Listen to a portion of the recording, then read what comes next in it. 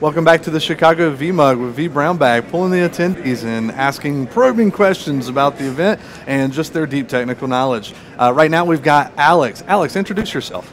Hi, my name is Alex Eberlein. I'm the VMware admin and systems deployment specialist at a local school district. I manage a small VMware environment and support 1,500 to 2,000 devices. So Alex, what brings you to the Chicago VMUG User Conference today? I'm here because there's all sorts of great things to learn here. There's all sorts of excellent people to learn things from.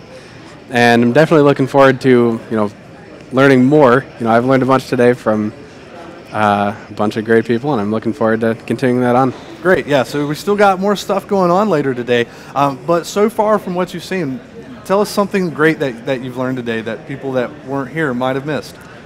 I saw a great presentation from Veeam today and talked to a bunch of VMware partners about different backup software and strategies, and I'm definitely looking forward to making sure my stuff stays up or can come back up once it goes down.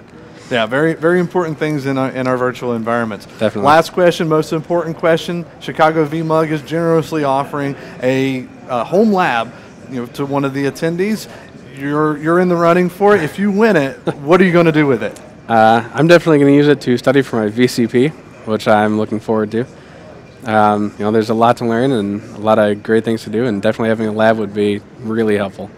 That's great. Well, best of luck on your certification pursuits, and I hope you win the home lab. I know that would be a real big help there.